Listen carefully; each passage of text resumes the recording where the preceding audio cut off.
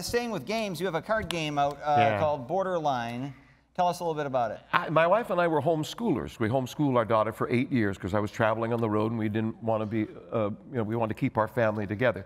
So we created lots of games to teach our daughter different subjects, math, and this is for geography. It's called Borderline USA, and it's played like Uno. If you're a grandpa or a grandma, and you want to try to find something to do with your kids that are at least 6 years old, 6, 7, 8, 9, 10, or anybody really. My wife, Ron, and I play it all the time. It's played like Uno. In Uno, you're trying to get rid of your cards by playing a card that matches a color or a number, right? Get rid of your cards first.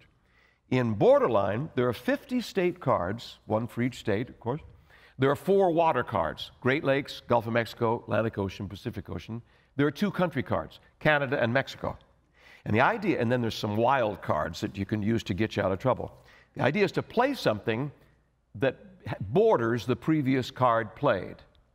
Now, on the back of each card, it's not that hard, because on the back of each card, there's a mini map that only you have, which shows you what borders that state. If someone played someone played Maine, what could you play on top of Maine? Texas. No. Atlantic Ocean. Right. New Hampshire. Yes. Canada. And I think that's it. Yeah. But now, you know, but if Trump did it, he'd have alligators and spiked. That's right.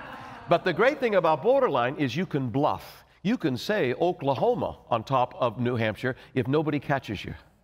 And that's what makes it fun. Ooh, that's interesting. Okay. Bluffing. So it's called Borderline. It's on johndavidson.com. We'd love to send it to you, and I'm so proud of it because my wife and I created it. That's perfect. Congratulations.